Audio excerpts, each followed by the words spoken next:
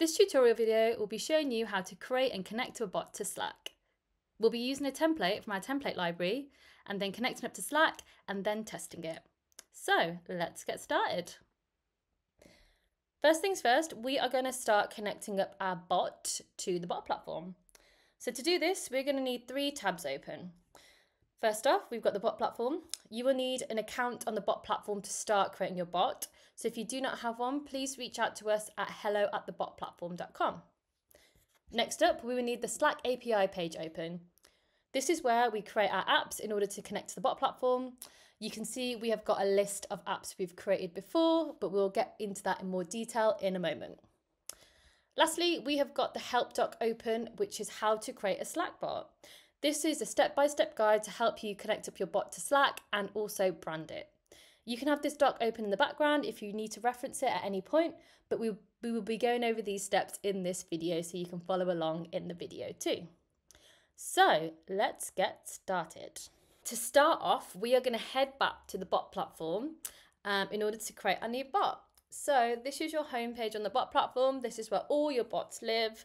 I've created bots in the past. These are all my bots I've created under launched bots, but we want to create a new bot. So what we're going to do is click on this button up here and start our bot creating journey. You'll then be asked, if you do have access to this, which platform you would like to launch your bot on. We also do bots for workplace and teams.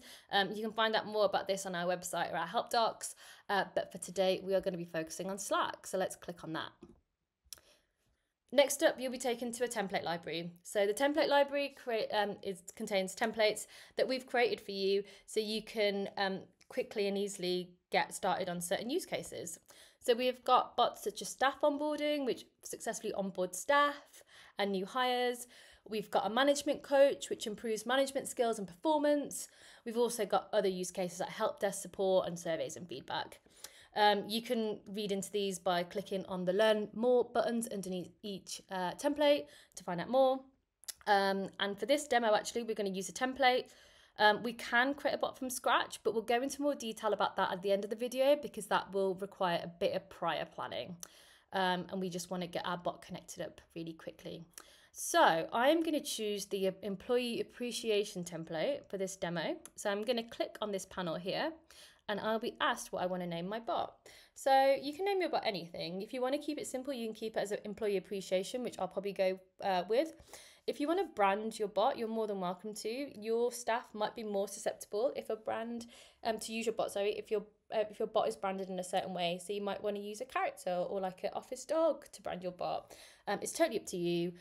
Branding is completely personal to your company, and you know your employees and your colleagues best. So, like I said, I'm just going to keep mine really simple and call it employee appreciation. Once I'm happy with that, I am going to create my bot. You will then be taken to where your bot will live on the bot platform. So you can access features such as your messages, broadcasts, analytics, and anything else really. You can see all those features in your left-hand menu. We'll go over that in a bit more detail in a moment. We'll just focus on connecting up our bot for the time being. So you can probably notice there's a big orange banner at the top of the page here asking us to connect our bot to Slack. So we're going to do just that. We're going to click on this button and then it will take us to a page where we will need to input an OAuth token, a Slack app ID and a signing secret. So in order to get those nuggets of information, we will need to go to the Slack API page, which is up here, and start creating our app. So let's create a new app by clicking on this button here. And we are going to create our app from scratch.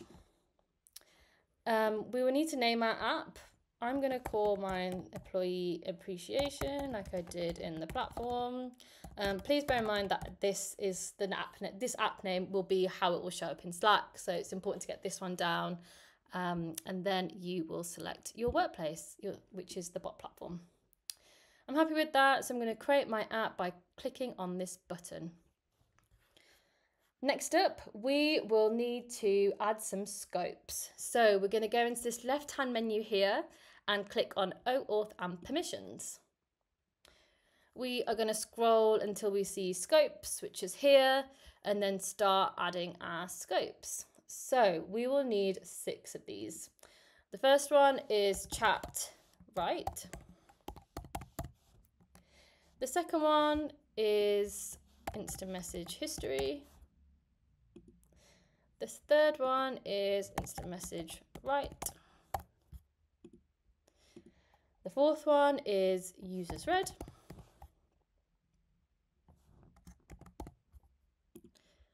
The fifth one is users read email. And last we have got channels read.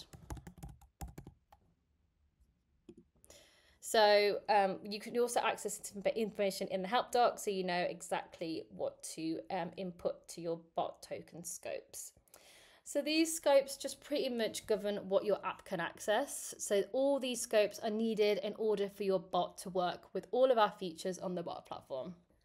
Great, so next up we are going to set up permissions. So we're going to stay on the OAuth and permissions page and then scroll up until we see OAuth tokens for your workspace. So let's just scroll up here and we will see the section just here.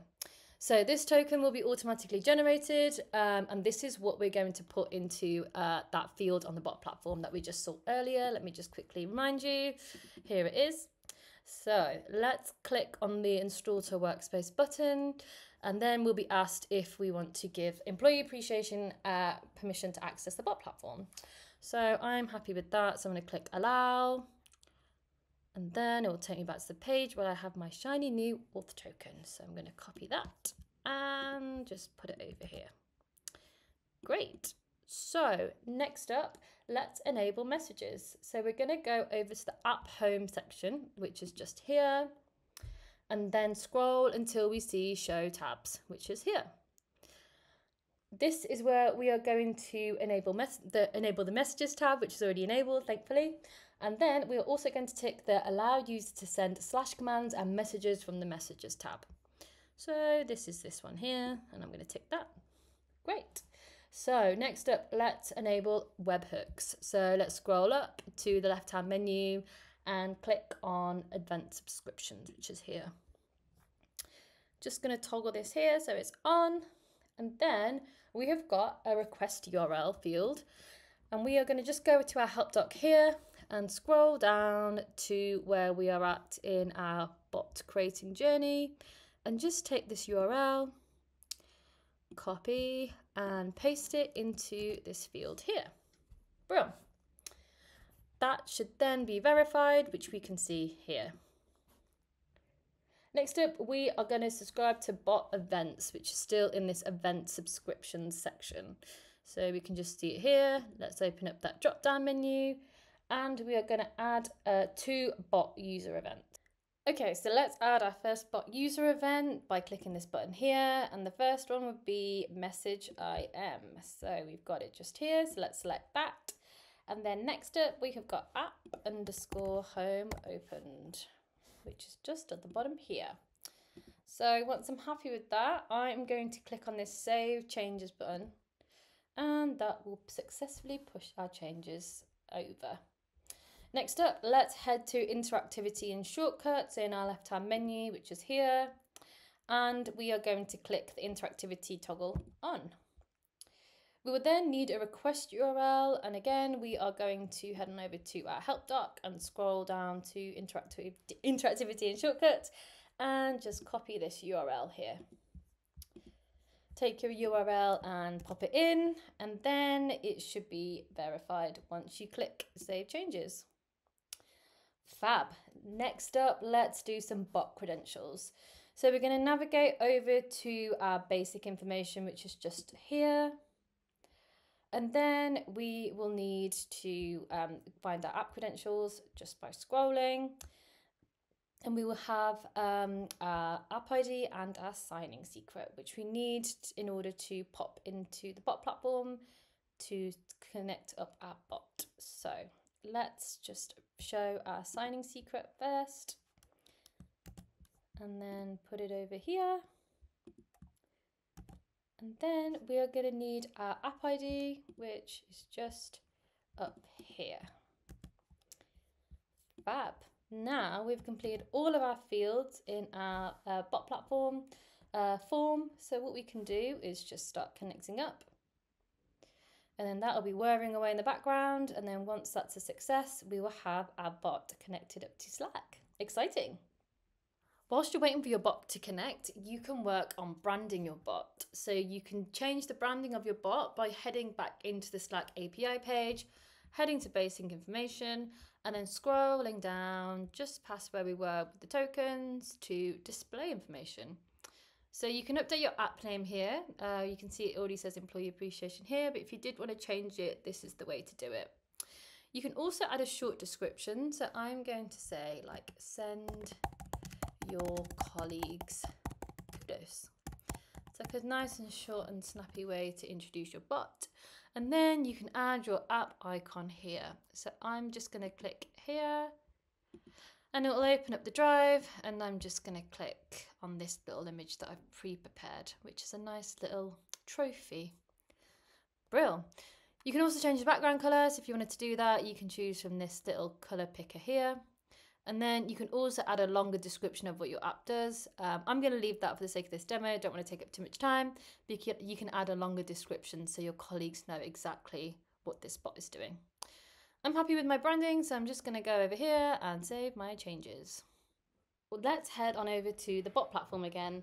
So once the bot has been connected, it will take you back to the dashboard and you will see a banner at the top which tells you that your bot has been successfully connected to Slack. You will also see your bot details. So this would include your bot name and a refresh bot name and logo button. So I'm actually going to click that because I have refreshed my logo. And now my fancy new trophy is going to be pulled through. To the right of this, we have got a bit more information. So we've got a link to your bot. So this is a direct link. So you can copy and paste that and send it to any user, and they will be able to access the bot by clicking on that link. You will also have a bot Slack app ID, which is what we took from the API pages. You will also have your bot platform ID, which is really important if you ever run into issues with your bot. If you contact us on Intercom, which you can see down here, we will ask you for your bot ID so we can easily find which bot you're referring to. You will also have your bot user ID. That is not that important. These three are probably a bit more important to keep in mind. Fab. Okay, so let's head on over to messages. So this is the section where all the messages within your bot live. So you'll probably remember that we chose a template from our template library. So all of our messages have been pre-populated.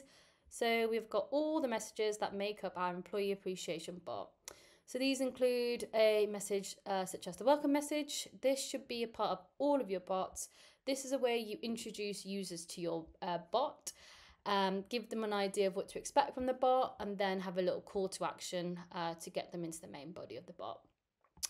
You can find out more about how to build out these messages in our help center or on our YouTube.